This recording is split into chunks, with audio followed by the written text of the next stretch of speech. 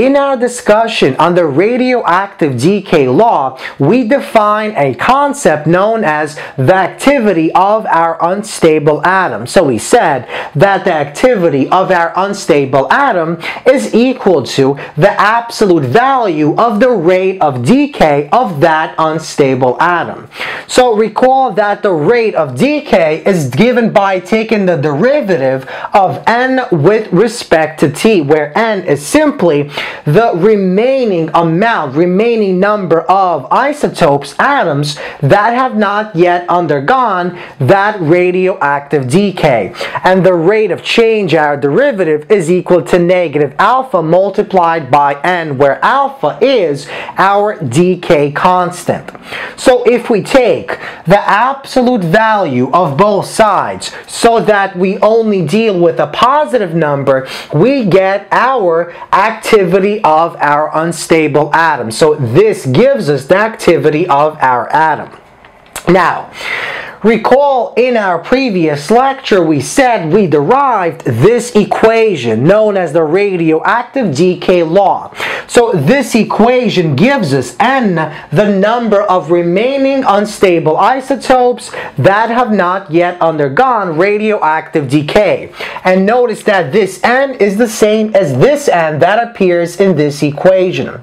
So basically, we can take this n and replace it with the product of these two quantities, where n naught is simply the amount of unstable isotopes at an initial time of t naught of 0 seconds, and t is the time, and alpha is our decay constant. So we see that the activity is given by the product of alpha and n, which is equal to, we replace n with this, we get this, open up our parentheses, we get this equation. So this equation expresses the activity of our atom in terms of alpha, the time, and our initial amount n naught. Now notice, using this equation we can find what our activity is, what our rate of decay is of the atom at a time of 0 seconds by simply plugging in 0 for our t.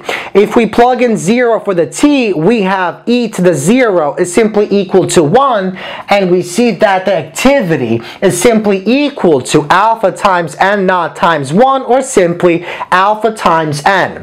So this equation basically gives us the activity or the rate of decay of our unstable atom at a time of t naught of 0 seconds. So we basically see we can use this equation here to basically graph or present the rate of change of our activity, how our activity actually changes with respect to time. So, we see that as t increases, the activity of our unstable parent atom is given by this equation, which is written in the following way, where this should be our R naught. So basically, it's very often that we replace this entire quantity with R and this quantity with R naught, and we get the following equation. So sometimes this is also known as the radioactive decay law. So R naught is simply given by taking the product of alpha and R naught, and R is this quantity. So R is the activity and R naught is the initial activity at a time of 0. So this equation tells us that the activity R decreases exponentially over time as time progresses, just like the total number of remaining unstable nuclei n also decreases exponentially as per this equation. So we can graph this equation on the following graph. So we have the y-axis is our R, the activity, and the x-axis is time.